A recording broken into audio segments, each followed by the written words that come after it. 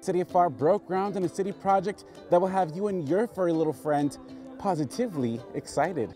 The City of Pharr held a groundbreaking ceremony for the City of Pharr and PSJ Southwest Early College High School Regional Water Detention Facility and Dog Park, which the city was excited to have partnered with the students from PSJ Southwest Early College High School to participate in this project and help design the park.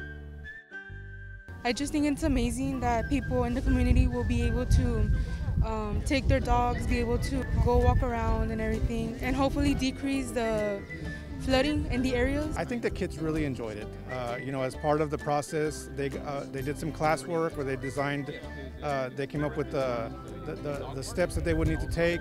They came out and surveyed the land. They did some topography.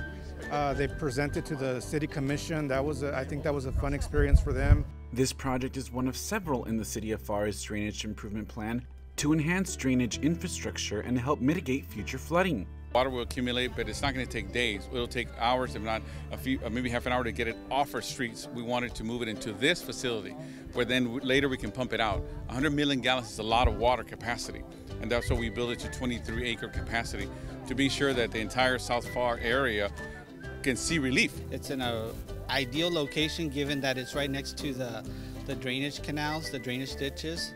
So this will be, everything came together perfectly for this project to happen. In addition to serving as a recreational area and dog park for our residents to enjoy, it will also have a run-walk trail for citizens to get back into shape. With the COVID-19, we know we all got a little bit thicker, a little heavier, because we're all, including myself, we're all inside stuck.